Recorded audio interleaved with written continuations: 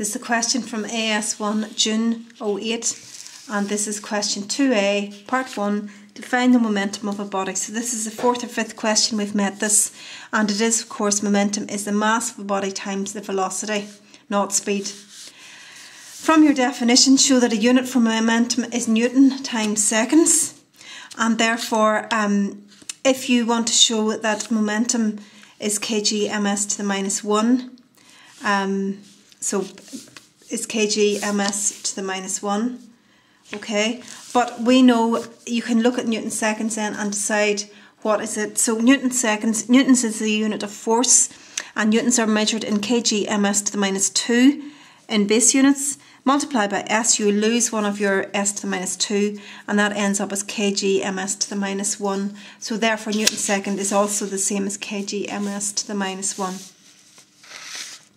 In a baseball game, a pitcher throws a baseball of mass 143 grams with a velocity of 30 towards a player. The player uses his bat to strike the ball, giving it a velocity of 43 directly back towards the pitcher. The ball is in contact with the bat for 0.011 seconds. Calculate the magnitude of the initial momentum of the ball. So momentum is mass by velocity. The mass is 0.143 kilograms and the velocity is 30. And that comes out to be 4.29 Newton seconds.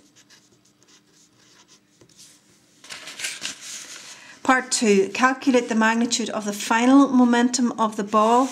And so we're going to just make sure we've got the direction right as well.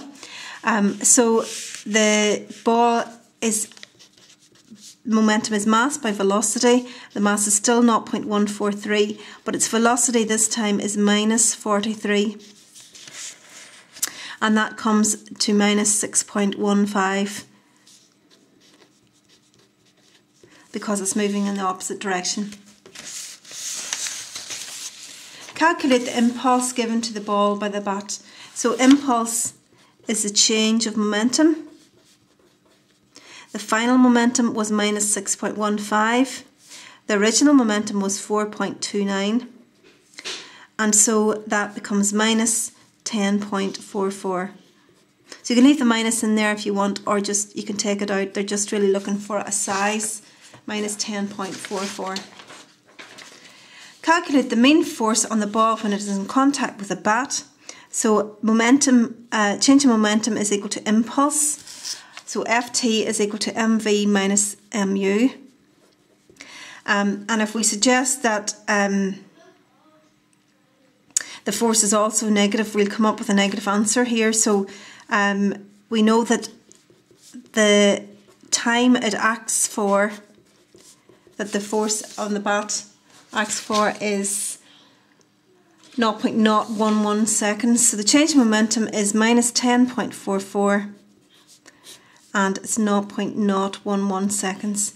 And when you do that calculation, you come up with 949 or minus 149. It just depends. They'll not penalise you either way, whether you leave it out or not.